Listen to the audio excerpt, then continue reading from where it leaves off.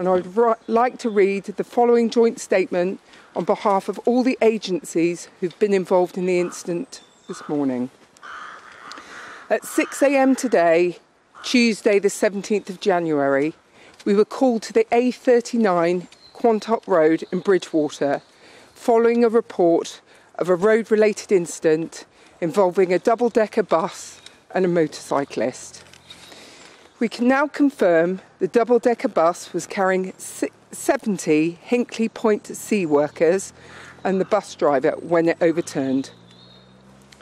The incident was initially declared as a major incident due to the number of people involved and the resources required. This has since been stood down. Emergency services have been on the scene since receiving the first 999 call, and we can confirm there have been no fatalities at this time. 54 patients were triaged at the scene, and it's too soon to confirm if any of these patients have life-threatening injuries. However, 26 patients are being treated as walking wounded.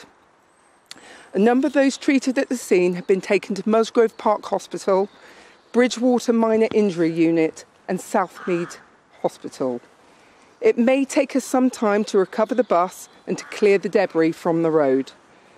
I would like to take this opportunity to advise the local residents to only travel where absolutely essential due to the icy road conditions caused by the cold temperatures overnight and the excess water on the road. If you do need to travel along the A39, please be advised that we may be at the scene for some time and request you seek alternative routes. Where driving is essential, please take extra precautions and care.